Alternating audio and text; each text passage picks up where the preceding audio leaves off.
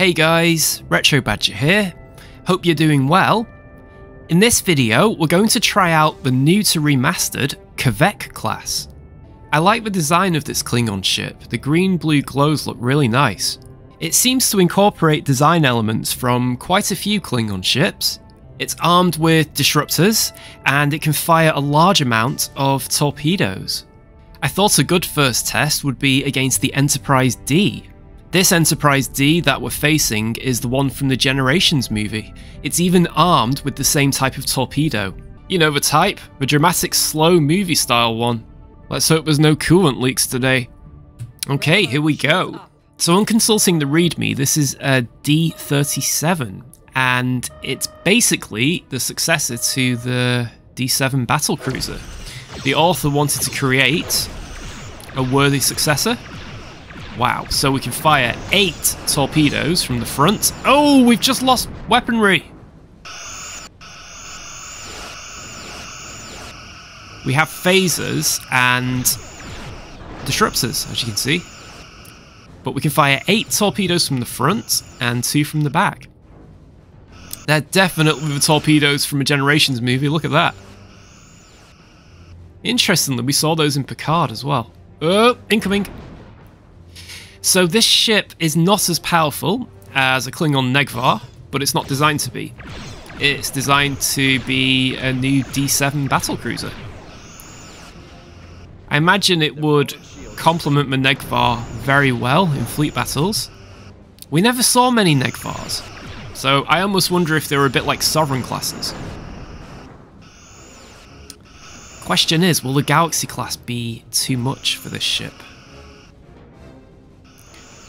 Well, so far our shielding is struggling, and their shielding seems very strong, which is usually what happens when the Klingons fight the Federation. Yeah, I almost think the Galaxy class is just too tough a target. I mean, I reckon the Negvar would give the Galaxy class a very, very hard time. I'm not sure who would win in that one, but it'll be close. Of course, the Sovereign class could deal with the Negvar. Yeah, we're in trouble here. I cannot get through that shielding. I'm thinking we might need to go against the Ambassador class. That might be a better fit for this ship. Attack pattern ramming speed it is. To Stovacor! Oh, missed! Oh, there we go. Okay, let's go against the Enterprise C, the Ambassador class.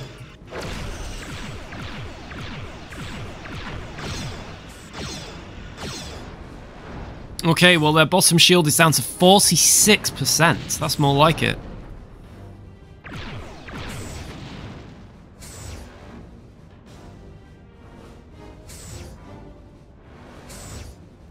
I love the phaser sound from the Ambassador. Almost reminds me of the door sound that we had in the original series.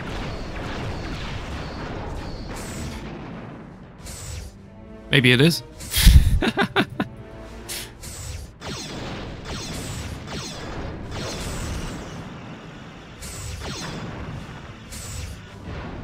Ah, yeah, this is going much better. I like this, because now we're seeing the full capabilities of this ship. I imagine we could have some very good fleet battles with this. So we have the D-37, which is this new D-7 successor with some Negvars. Can you imagine? That'd be well good.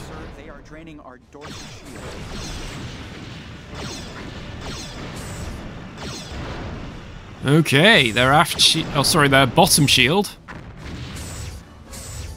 It's almost failed. One thing I will say about this ship as well is the maneuverability is excellent for its size. Superb.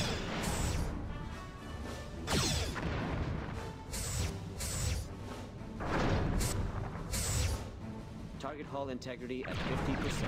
We've got those aft torpedoes as well, which is really good because whilst we're waiting for the forward ones to reload, we can keep the fire on.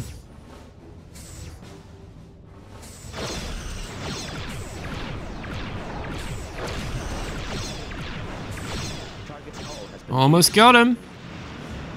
Yep, there we go. Wow.